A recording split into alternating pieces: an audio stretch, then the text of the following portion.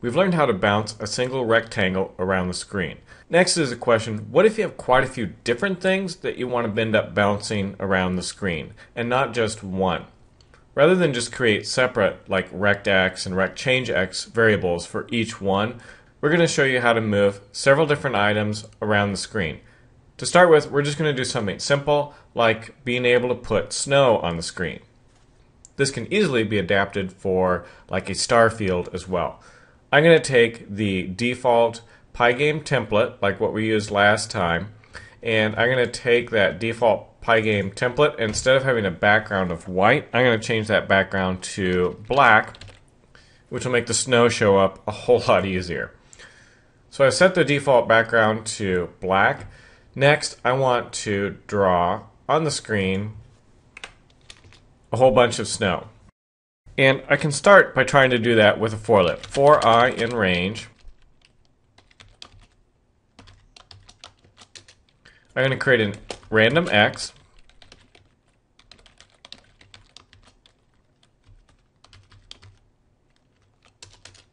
and a random y.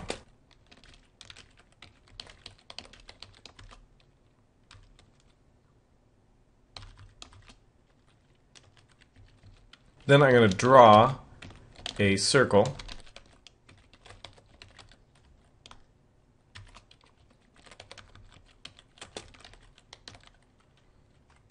at that location.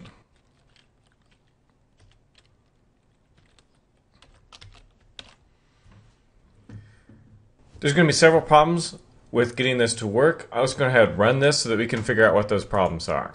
I go ahead and run the module, and it immediately crashes and dies because name random is not defined. That's because I never imported the random module. So let's go ahead and do that.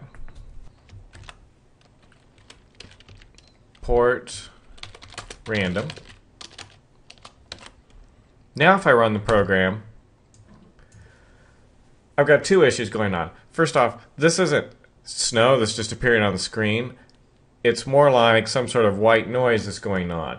And I'm not taking up the entire screen. If I take a look at what's going on and freeze the screen here, I've got this whole section and this whole section where nothing is appearing on the screen. Let's fix both of those problems. Taking a look at my program, I can see my width right here is 700 and my height is 500. Before, I set the random variables from 400 to 400, so I'm not covering the entire screen. Let's fix that.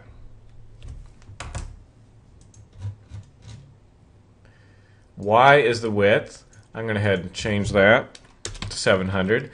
And whoops, Y is not the width. Y is the height. I'm going to go ahead and change that to 500.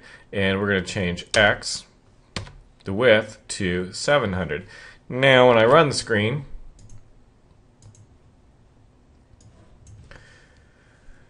covers the whole screen, that's great, but I still got some sort of weird white noise thing going on. Why is that occurring? Here's the problem.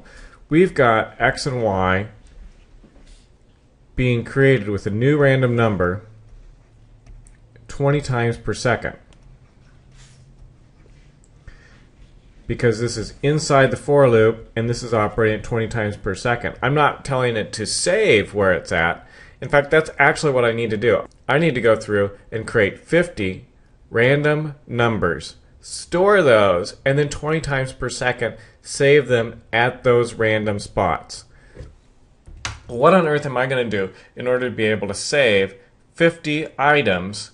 And I don't want to create 50 different variables, each with their own different names. So how do I create a list of 50 different items? Well, that's exactly it. I need to create a list. And I'm going to need to do that before I even start this main program loop up above. I'm going to copy this part of the loop, place it up here, unindent it. Then instead of drawing the XY location right here, I'm going to save it to a list. How do I create a list and then keep appending items to it? Well, back in our prior chapter, for chapter 7, we had an example on how to create a list from scratch. This is a really common pattern. talked about that before, and we're going to use it right here. I'm going to call this my star list. Set it equal to an empty list. Now, once I create the XY location, I need to add to the star list. So I'm going to do star list.append. And here's a trick. I want to be able to save both the X and Y location. If I just did star list append X, I'd only get the X locations. And I don't really want to keep two different lists. So I'm going to actually append to my list a very small list of both the X and Y location. What I'll end up having will be a list of 50 XYs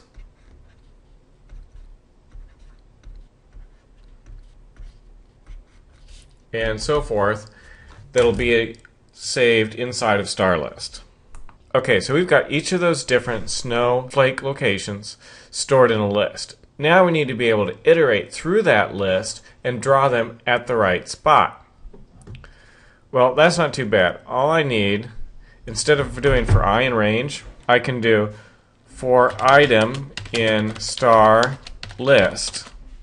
This will allow me to iterate through each different item in that list, and the item will be stored in the variable called, aptly enough, item.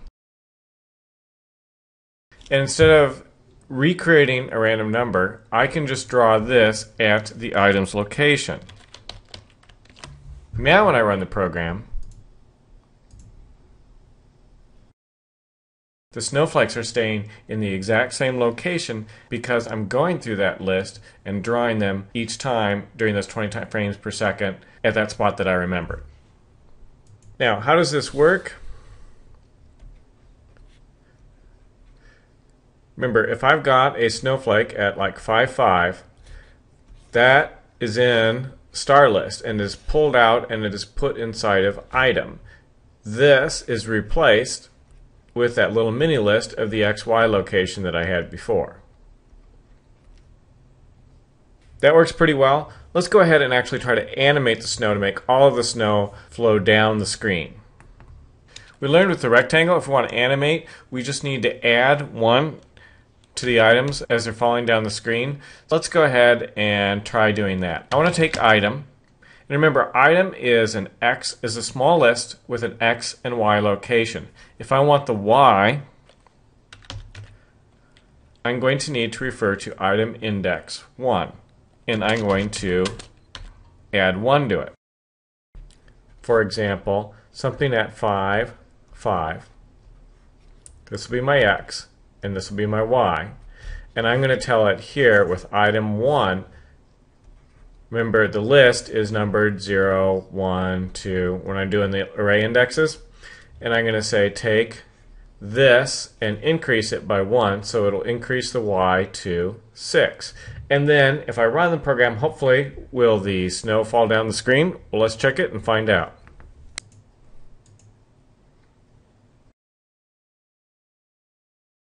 And there we go. The snow is actually falling down the screen. We're doing pretty well. There is a little bit of an issue in that it looks like the snow falls down the screen, but once it falls off, it's not reappearing up at the top of the screen or anything like that. I'm just done with the snow. How do I get it to reappear at the top of the screen? Well, I can do that by the following. I can check to see if item 1, that is the Y location, is greater than the height of my screen, which is 500, then set item 1 equal to 0. Now if I run it,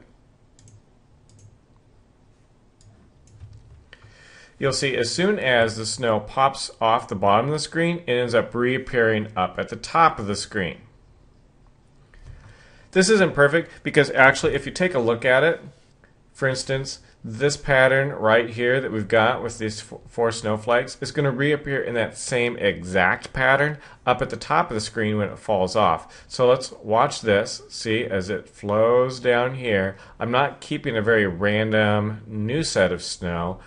I'm going to have it reappear in those 4 up here at the top. If you want to put a new random location in there, we can set item 0 equal to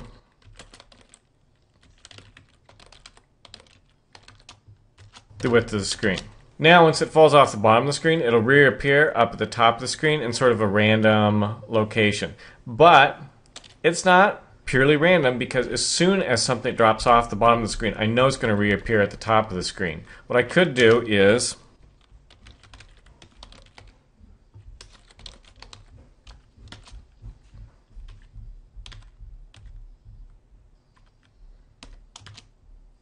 give it a random range that'll make it appear slightly above the screen at a random Y location from -20 to -5.